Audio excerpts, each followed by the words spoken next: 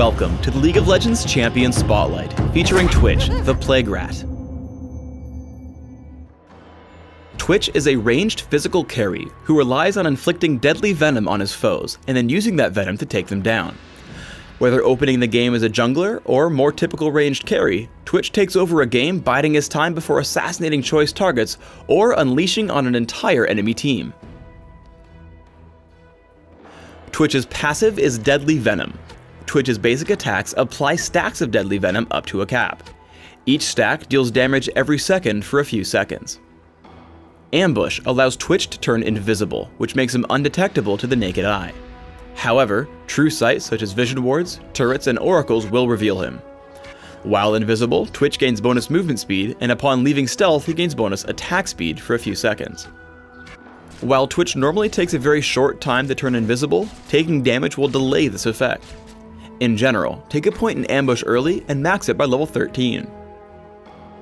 Venom Cask tosses out a cask that explodes in an area, slowing and inflicting 2 stacks of deadly venom on all enemies it hits.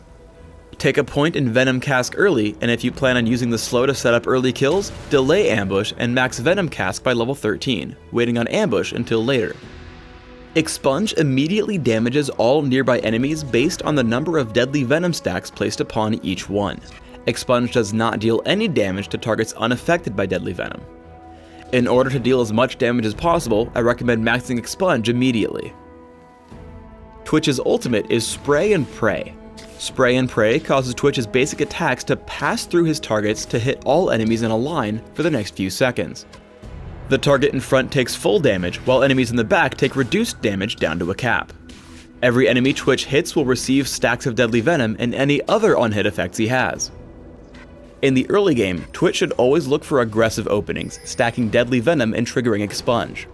As Alistar locks up Morgana, a few basic attacks into Expunge forces her to flash out and heal. By maxing Expunge immediately and holding onto Venom Cask, Twitch can deal a surprising amount of burst damage. Evelynn gets spotted exiting the brush, so Twitch stacks deadly venom with Venom Cask and basic attacks, taking her down almost immediately with Expunge. With ambush and clever positioning, Twitch can sneak up on enemies in his own lane. Here, Twitch heads behind the cliff and triggers ambush, walking back out once invisible. Twitch uses the movement speed boost to get on top of Morgana before the stealth wears out, slowing her with Venom Cask. Landing basic attacks in between brief movements, Twitch picks up an easy kill. For Twitch, the best defense is a good offense. After spotting Orianna, Twitch hits ambush, hoping to pick up an easy kill. As she turns around, Venom Cask with basic attacks quickly adds stacks of deadly venom. As she runs, Spray and Pray allows Twitch to stay in range, picking up the kill with Expunge. Once Morgana arrives, Twitch has to run, but can't escape Xin Zhao without killing him. Retreating from Morgana in between basic attacks, Twitch picks up a double kill with low health remaining. One of Twitch's worst enemies is the Vision Ward, which will reveal him during ambush. If you're having trouble dealing with Twitch sneaking up on you, try placing vision wards in highly trafficked areas. As the game progresses, you can get the jump on enemies who farm lanes alone by waiting in the brush and hitting ambush when they get close. Morgana's sight ward only spots Alistar, so she overextends for an easy kill.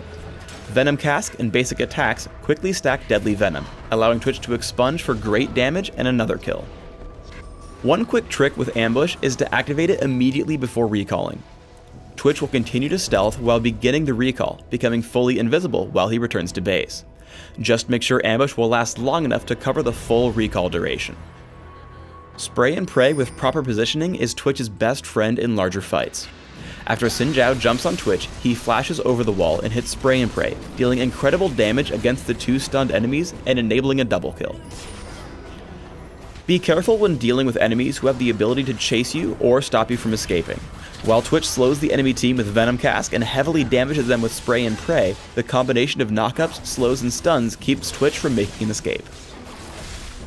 Twitch's #1 goal is to survive and focus on immediate threats first, allowing Spray and Pray to drop squishier foes behind his primary target.